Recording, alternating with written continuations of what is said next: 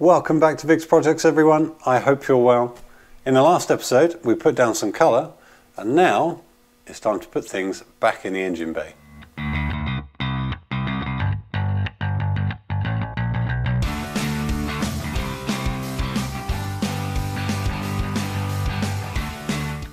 Since our last episode I have been busy getting a few jobs out of the way.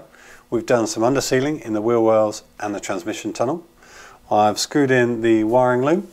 I've sent off a load of brackets and bits and pieces for powder coating, some odd bits of steel for zinc plating, some aluminium components for aquablasting, and I've also opened my wallet because, yeah, I think this whole job is all about opening your wallet, really, isn't it?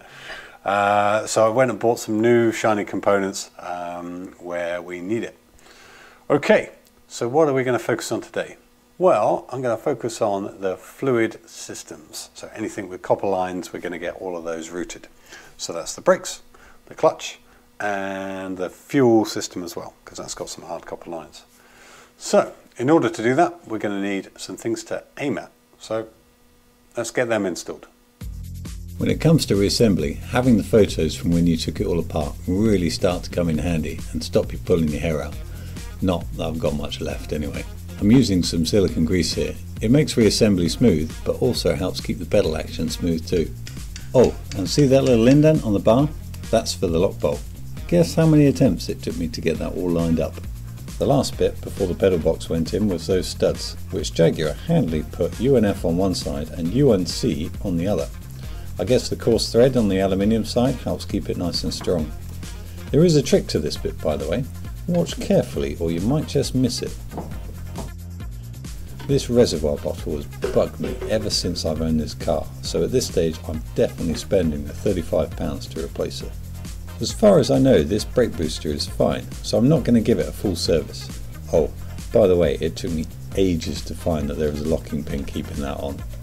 No, the main reason this guy is coming apart is because there's some surface rust forming, so it makes sense to address that now, and it's just going to get a Redel can refurb.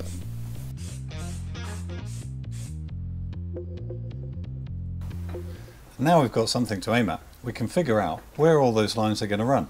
But for that, we need to go back in time. And here we are, back before all that lovely paint went in the engine bay. Now, I am ignorant of what's to come. You already know because you've seen the last episode, but fingers crossed, everything goes smoothly and our new paint job looks lovely. It should do because it's all in the prep work. And herein lies what we're about to do today. So, if you recall back a couple of episodes ago when I took everything out, I said this. And our next thing to remove is this dog's dinner of copper lines. We're going to have to do something better when we put it all back in. And my, it was really bad. So, let's not make those mistakes again. We're going to start figuring out where all those lines should go so it's all nice and neat, and then I can figure out where to drill the holes, because I don't want to drill holes in nicely fresh paint, to get all of these mounted. So where to start? I think the fuel.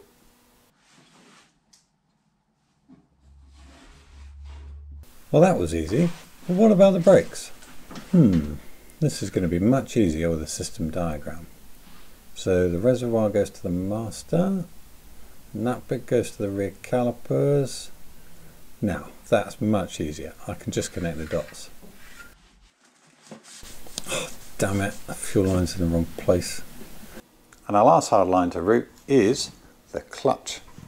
Now, if you remember back to the last episode, there was a little bracket just on here that we removed.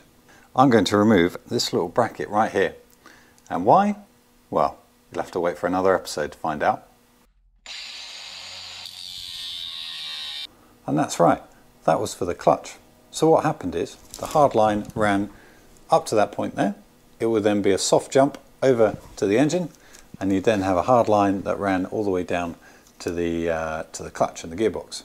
So I think we can tidy up the engine bay a bit, simplify Jaguar's routing by running from here directly down into the tunnel, and then having a soft line that jumps across from the chassis onto the gearbox, and that will be so much cleaner. So let's run that down. Oh, And while we're there, we can also route this speedo cable.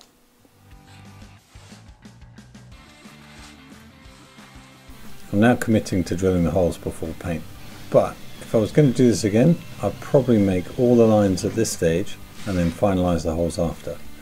Oh well, lesson learned. Now let's fast forward back to the future and start making some lines. I'm using some of the old hardline here to make a pattern that I can use to bend up the new shiny lines. Once you've cut the copper, you need to deburr both the inside and the outside before using that flaring tool.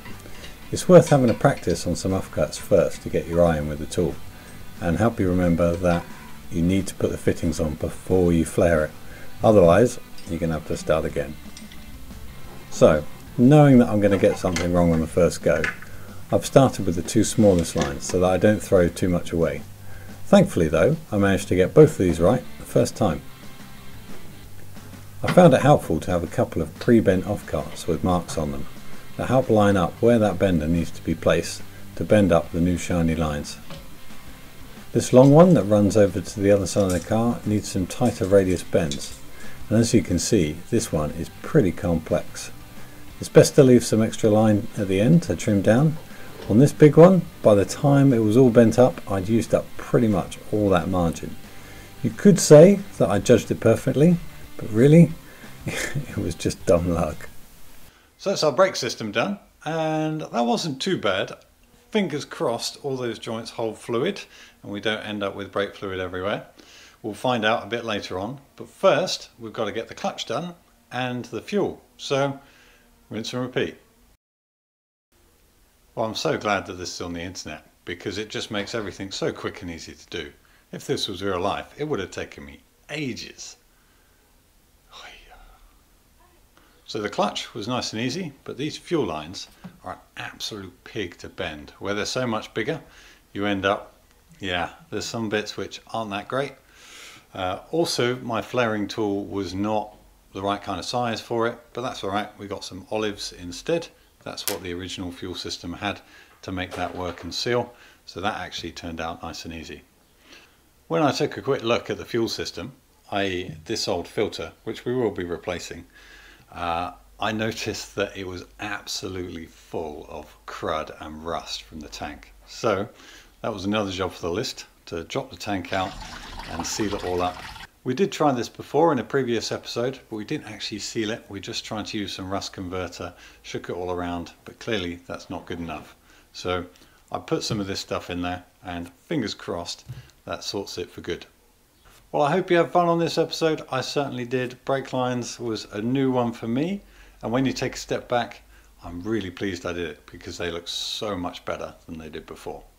In the next episode, we're going to be getting ready for the engine to go in, which means doing everything else that needs to get done in here. So that's it. We'll see you next time on Fixed Projects.